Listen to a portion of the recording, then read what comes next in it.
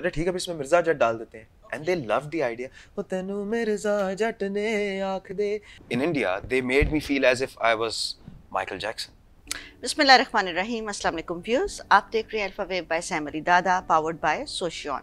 और जैसे कि हम सबको पता है कि हम एक सीरीज़ लेकर आ रहे हैं सुपर सोल की, जिसमें हम आपको उन मेहमानों से मिलवाते हैं जो कि ना सिर्फ डिफरेंट शोबाए ज़िंदगी से उनका ताल्लुक़ होता है, बल्कि वो बहुत सारे ऐसे काम कर रहे होते हैं जैसे कि चैरिटी, जैसे कि अपने मुल्क के कल्चर को, अपने नैरेटिव को सामने लेकर आना, और अपने डिपार्टमेंट के हवाले से वो उस चीज़ को यकीनी बनाते हैं कि पाकिस्तान का नाम पूरी दुनिया में रोशन हो। आज हमारे साथ एक बहुत खूबसूरत सिंगर भी हैं, वो सिंगिंग के अंदर भी हैं, वो एक्टिंग में भी हैं, डायरेक्शन में भी हैं, और सबसे बढ़कर जो उनकी प्यारी आदत है कि वो चैरिटी के काम में, सोशल वर्क के काम में जहां उन्हें मौका मिलता है वो ज़रूर हमारे साथ चलते हैं। और हमारे साथ आज मौजूद है नौमान जावेद साहब। अस्सलाम वालेकुम। वालेकुम अस्सलाम। कैसे हैं Nauman? I'm great. Thank you for having me over. Thank you so much for joining us. और इतने शॉर्ट टाइम पीरियड के लिए आपको हमने कहा और आप आए, थैंक यू थैंक यू। तो नौमान, अपनी सिंगिंग करियर के बारे में आप खुद बताइए कि आपने ये स्टार्ट कैसे किया, और इसमें आपको मतलब बेसिकली क्या ऐसा दुख था या क्या ऐसा मसला क्या हुआ कि आप इस तरफ आए? In all honesty, I mean, I never thought of becoming a singer. मुझे नहीं मालूम था कि मैं कभी गाना गाऊंगा या मेरा कभी भी शोबिज से या आर्ट से कोई ताल्लुक होगा. Even though I have always been in love with music and I'm crazy about movies, and I think the reason I became a singer is because of movies, so that I could get to direct and I could get to be in front of the camera and also behind the camera. And I think that's it, because growing up I actually wanted to be a doctor. लेकिन माँ बाप ने पढ़ने नहीं दिया. ये पहले माँ बाप है दुनिया के. क्यों? I have no idea. मतलब मैंने उनसे पूछा, लेकिन मुझे कोई एक इसको कहते हैं ना कि लॉजिकल कोई जवाब नहीं मिला. They were like, नहीं, we don't want you to go to college. वहाँ पे हालात ठीक नहीं होते, लड़ाई झगड़े बहुत होते हैं and all that. तो क्या आप एक लड़ाका बच्चे थे या कोई इस तरह? बिल्कुल नहीं. So were they from business community? Yes, वो चाहते थे कि आप business actually ये मेरी फैमिली, चूंकि I come from a jewelers background, सब लोग जूलर्स है, जद्दी पुश्ती, तो वो कहते थे बस आपने मैट्रिक अगर कर लिया या 9th भी पढ़ लिया तो बस दुकान पे आके बैठे और ज्वेलरी का कारोबार करें. तो इतना तुम्हारे अंदर जो एग्रेशन है, ये सब कुछ है, ये किस तरह, ये इस वजह से था कि आपको वो अपनी फील्ड की चॉइस में? नहीं, it's not that aggression as such नहीं था. मेरे aggressions कुछ और रहे हैं, because I have lived a very unique, very weird kind of life. Mostly लोगों की ये life नहीं होती है, and people find it really hard to relate to me. जब मैं वो बात कहता हूँ, अक्सर मेरी बातें तल्ख, सख्त लगती हैं, लेकिन उसके पीछे मेरी हकीकत कुछ और है, दुनिया की हकीकत कुछ और होती है, तो फिर शायद वो समझ नहीं पाते. I wanted to be a doctor. मुझसे मेरी पढ़ाई छीन ली गई, and I was an A+ student. मतलब मैंने ज़िंदगी में कभी पढ़ाई की नहीं, because मुझे ज़रूरत नहीं पड़ी. हर चीज़ इतनी ग्रेजुअली, इतनी स्पीड से समझ आती थी, जो पिकअप थी वो इतनी तेज़ थी कि मुझे लगता था यार प्रॉब्लम ही नहीं है. And I wanted to be a doctor so that I could help people. मुझे याद है मैं एक बार बाइक से गिरा था, तो टेटनस का टीका लगवाने के लिए जाते हैं, तो उसकी वजह से शायद मैं जिना हॉस्पिटल या समथिंग लाइक दिस किसी एक हॉस्पिटल में गया जो गवर्नमेंट ऑन था, और उसके हालात बहुत बुरे थे, और वो मेरा बचपन था, और आज भी उसके हालात उतने ही बुरे हैं. कुछ नहीं बदला, हुकूमतें बदली, सब कुछ बदला, लेकिन उस हॉस्पिटल के हालात नहीं बदले. तो then I thought कि यार मुझे अब लोगों के लिए कुछ करना है. जब वो नहीं हुआ and I couldn't complete my studies, I felt very insecure, left behind, कि मेरे दोस्त आगे चले गए and stuff like that. And then eventually some odd day मेरा एक और भी मसला रहा है ज़िंदगी में कि I have to say the right thing. I think it's my duty to say the right thing regardless के सामने कोई भी है. तो apparently फिर वो कभी जो बड़े होते हैं उनको ये बात नहीं पसंद आती कि छोटा तो सानू गल्ला सुना रहे हैं, सानू समझा रहे हैं. बिल्कुल. तो that mindset came into play, and apparently I was let go. मेरे अपने ही घर वालों ने मुझे disown कर दिया, like literally disown कर दिया. And how old were you at that time? 17. 17. Yeah. Okay. And since that day onwards I've been living alone. All alone. All alone. On your own. Like एक 17 years का बच्चा अपने आप को कैसे look after कर सकता है? मैं monetary wise भी पूछना चाहती हूँ कि फिर आपने jobs की या क्या किया? Yes, I have worked. I think McDonald's में मैंने काम किया है, और उसके बाद डिफरेंट कुछ चैनल्स पे जॉब की थी. बट क्योंकि बचपन से मेरे अंदर एक कॉन्फिडेंस लेवल रहा है, and I have this script on English and all star, तो उसकी वजह से कुछ चीज़ें आसान रही. एंड मैकडॉनल्ड में क्या करते थे यार? जो वो कहते थे कर देते थे. कहते थे यार ये बाथरूम साफ करते थे, वो भी कर देते थे. वो कहते थे ये यहाँ से कूड़ा उठाते तो वो भी उठा देते थे, तो इसमें इशू नहीं था. तो 2 से 3 हज़ार रुपये मिलता था, अपने लिए काफ़ी था। और आपने अपनी जगह रेंट आउट की और अपना, और फिर वहाँ से सिंगिंग का मतलब आपके स्पेशली जो दर्द तन्हाई एक गाना था वो आपका बहुत मतलब हिट भी हुआ, तो आपने उस सक्सेस को फिर कैसे लिया? मैंने आपको हमेशा जैसे views, I want to share this thing, I have seen this guy always so down to earth. अल्लाह ने आपको इज्जत भी दी, अल्लाह ने आपको एक मुकाम भी दिया, और मैं तो खैर ये वो करती भी हूँ हर जगह, पोर्ट्रे के मेरा बहुत अच्छा दोस्त है, मैं बुलाऊँ नुमान मुझे ना नहीं कर सकता। सो तो आपने उस सक्सेस को फिर कैसे लिया, और वो उस गाने के बारे में मुझे बताओ।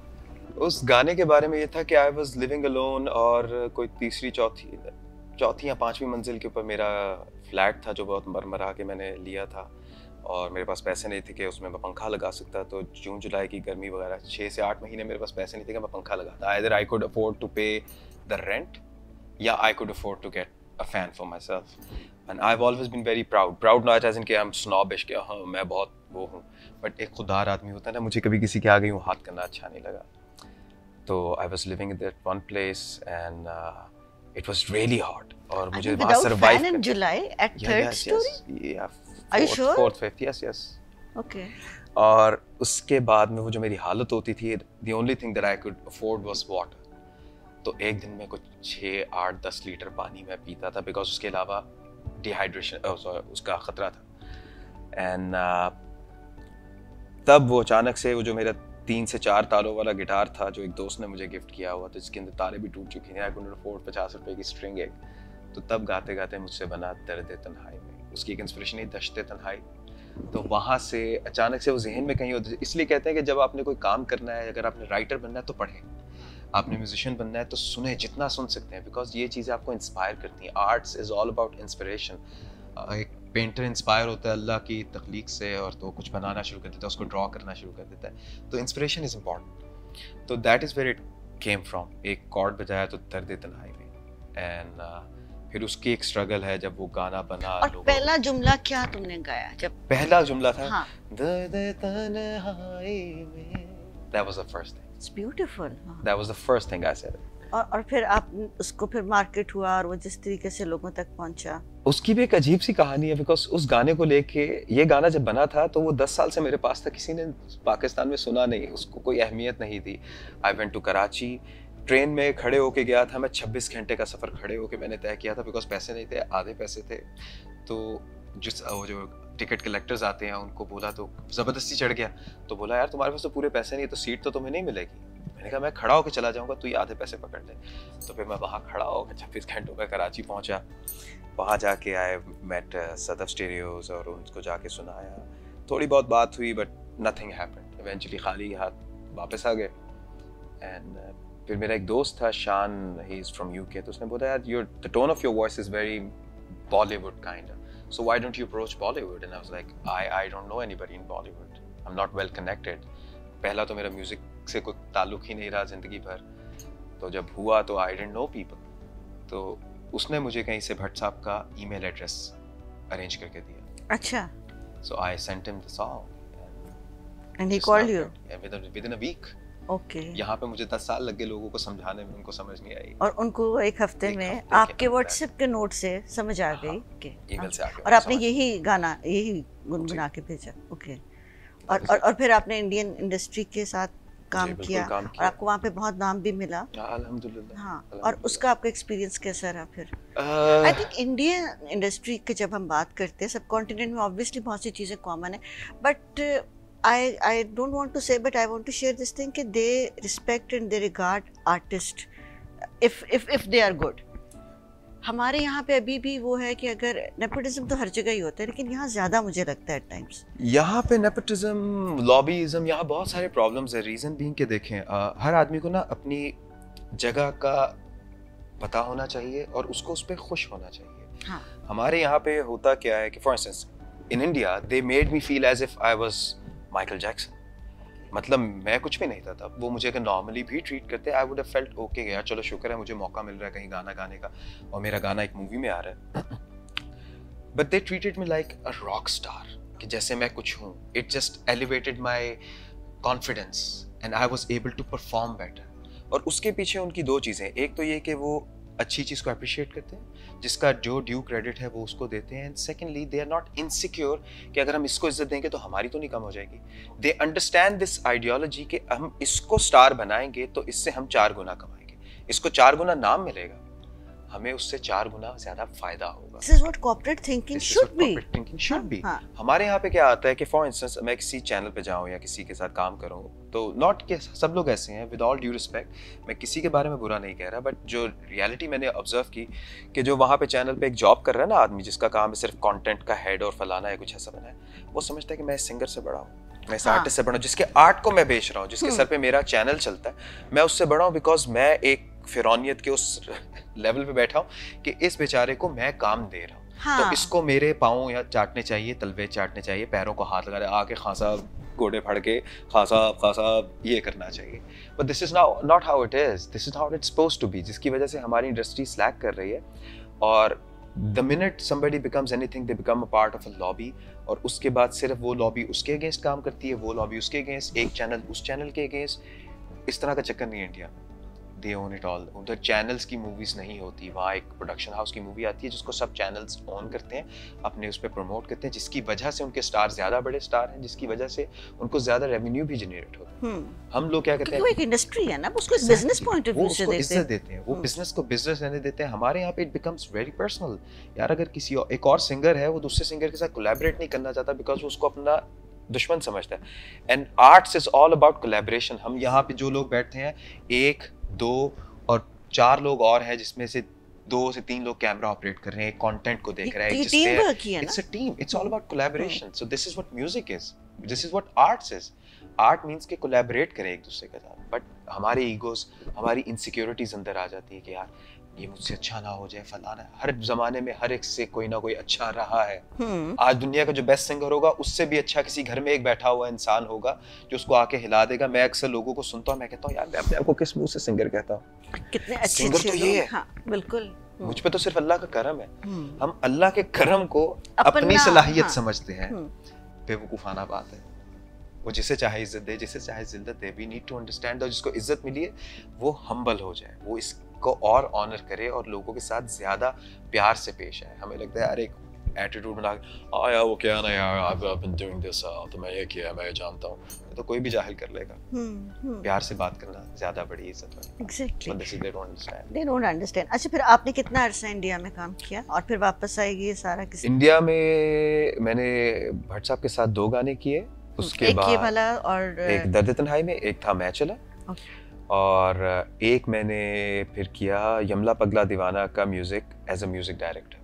ये कैसा एक्सपीरियंस है, क्योंकि आप शुरू से डायरेक्टर बनना चाहते थे, जिस तरह अभी आपने बात की है, तो आप ऑब्वियसली ये रेलेवेंट तो हैं दोनों चीजें एक दूसरे से, but how did you make it and you must enjoyed it so much? I actually enjoyed it more because for me, मेरे लिए कभी भी ये इंपॉर्टेंट नहीं रहा कि मेरा कितना नाम हो रहा है, मैं कितना मशहूर हो रहा हूँ। मेरे लिए इंपॉर्टेंट रहा है मेरे काम को लोग पसंद कर रहे हैं, क्या is it connecting with people.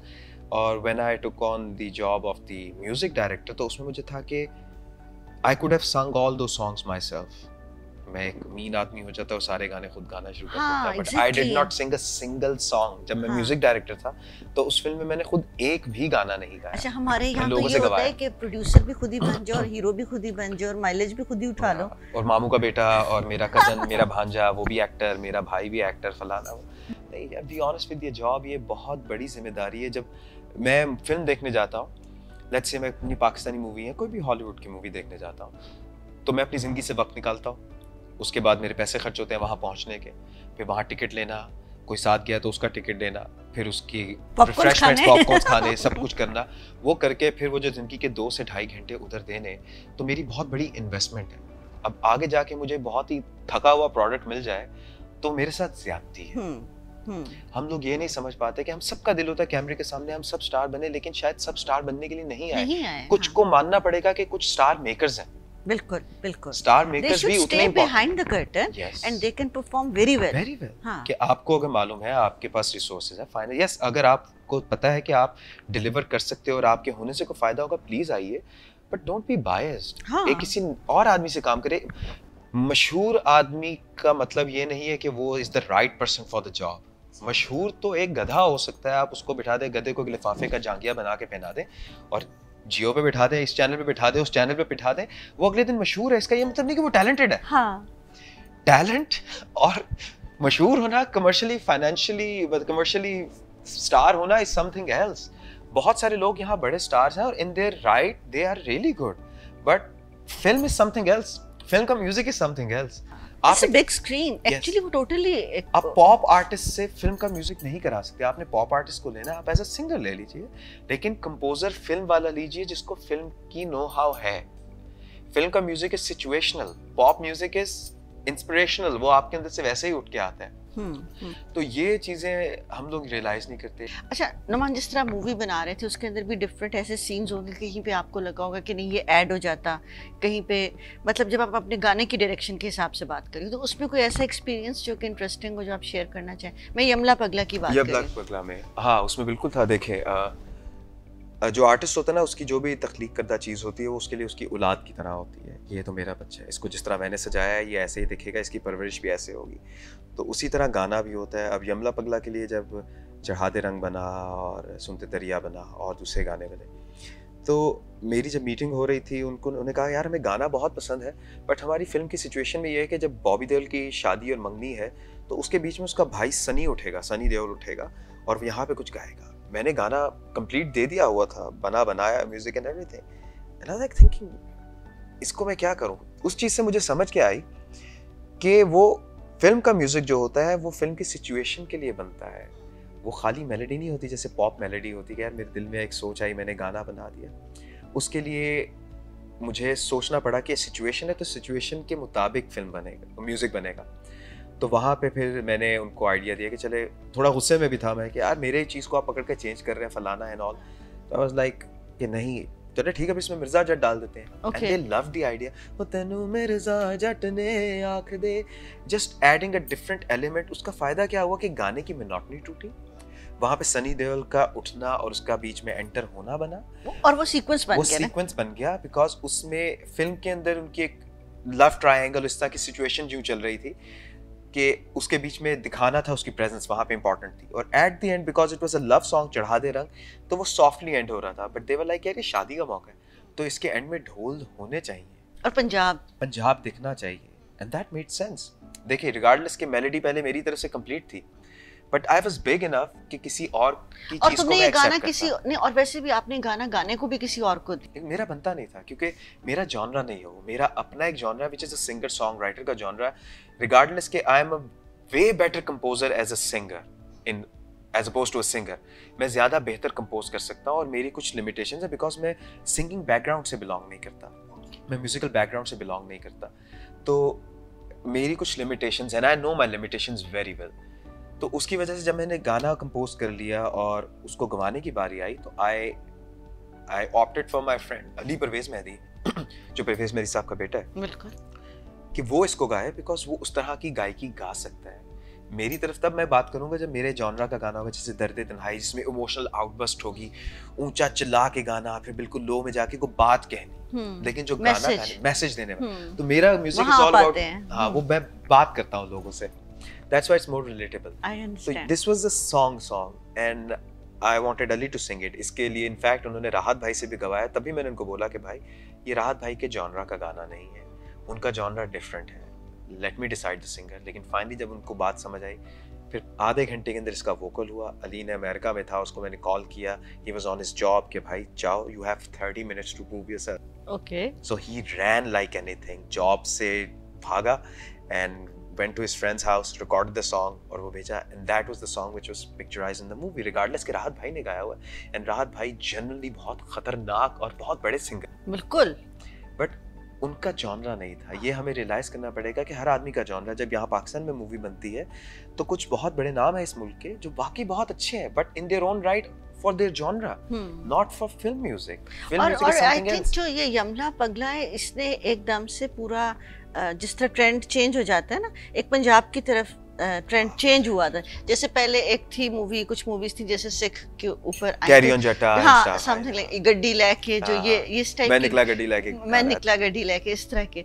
Anyway, so this was you thoroughly enjoyed all these I things. enjoyed it. So आपको अगर चूज करना पड़े as a composer, as a director, as a singer, even आप एक्टिंग या modelling की तरफ भी, आप मॉडलिंग में तो मैंने आपको देखा है, मॉडलिंग की है, काफ़ी एक्टिंग भी की है, बट मेरे जहन में मेरी सोच की एक्टिंग कुछ और है, हमारे यहाँ पे जो एक्टिंग प्रैक्टिस होती है वो कुछ और है, तो वो मुझे उसमें एक कॉन्फ्लिक्ट है। Not that can not willing, मैंने शामून के साथ भी काम किया।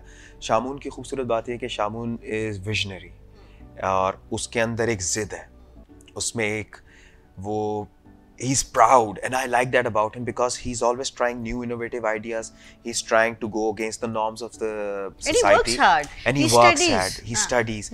पढ़ा लिखा आदमी है, कैमरा भी जानता है, उसको चलाना भी कैसे है, एडिट करना भी जानता है, कलर ग्रेड करना भी जानता है, so he knows it all and I truly admire him for that. This is why he's always trying to do something different. Of course he has limitations in terms कि लोग नहीं समझते, sponsors नहीं मिलते, producers आपको उस तरह नहीं मिलते, तो जो भी वो करेगा अपने पल्ले से करेगा, जिस तरह मेरे जैसा आदमी करता है। तो यहाँ पे एक्टिंग की जहाँ बात रही, तो मुझसे वो वाली एक्टिंग नहीं होती, माँ एक कप चाय तो पिला दो, नो मुझे नहीं समझ आती ये बात। मैं तो बोलूँगा माँ एक कप चाय पिला दें यार, दिस इज हाउ इट। तो अब इसमें ये नहीं कि वो गलत है, मैं ये नहीं कह रहा, बिकॉज उस एक्टिंग की अपनी एक जगह है, लेकिन मुझे कुछ और करना है। I am more comfortable doing comedy, उसमें मैं ज्यादा एंजॉय करता हूँ, बिकॉज वो मेरी पर्सनैलिटी के बिल्कुल ऑपोजिट है। सो वहाँ पे मैं एक डिफरेंट, तुम्हें लगता है कि तुम एक्टिंग कर रहे हो, हाँ, है ना, तो मैं इसको एंजॉय करता हूँ ज्यादा, कि मैं कैरेक्टर बन जाता हूँ। आई लाइक कैरेक्टर एक्टिंग, मुझसे हीरो नहीं बनना चाहता, हीरो बनना बहुत मुश्किल काम है, यूं खड़े होकर खूबसूरत दिखना, ये बाल उड़ रहे हैं, वो फलाना जिस तरह अभी मुझे लोग, मेरा मैनेजर मेरे पीछे पड़ा रहते हैं, यार भाई इसको डाई करा लें, दाढ़ी को फलाना ये कर लें, अपनी उम्र से बड़े लगते हैं फलाना, it's alright, I don't care. अगर किसी को मेरी दाढ़ी से मुझसे मोहब्बत करनी है, मुझे इज्जत देनी है, तो भाई ना दो यार, मेरे काम पे मुझे दो, मेरी शक्ल छोड़ दो, मैं क्या कर रहा हूँ। हाँ, अगर जिस दिन मैं एक्टर बन के आऊँगा उस दिन आप बोले कि आप यहाँ मॉडल बन के आऊँगा, मॉडल्स के लिए शर्त है कि वो खूबसूरत दिखें, मैं सिंगर हूँ, मेरे लिए शर्त नहीं है कि मैं खूबसूरत दिखूं। आपके लिए शर्त है कि आप अच्छा गाएं, अच्छा गाऊं, अच्छा कंटेंट प्रोड्यूस करूं, तो इट्स जस्ट अबाउट दैट। ये वीडियो सोशोन के ताउन से पेश की गई है। सोशोन पाकिस्तान का नेशनल सोशल मीडिया नेटवर्क है। अपना अकाउंट बनाने के लिए soshon.com पर जाएं या गूगल प्ले स्टोर और एप्पल ऐप स्टोर से सोशोन ऐप डाउनलोड करें और पाकिस्तान का अपना सोशल मीडिया इस्तेमाल करें।